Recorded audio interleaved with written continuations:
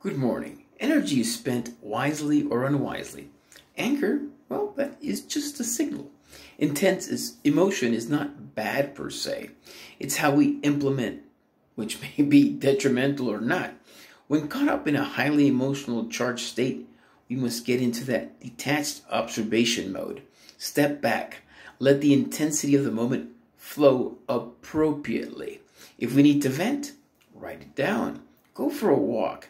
Get that punching bag and give it all you got. Now breathe. Take a nice shower, hot or cold. But see yourself calm. Know that whatever it may be will be resolved. Now breathe slowly, gracefully. Return back to center.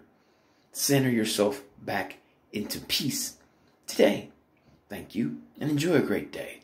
Remember to subscribe to my YouTube channel, Felipe Bolaños 1 on YouTube. Enjoy a great day. Peace be with you. Thank you. Bye for now.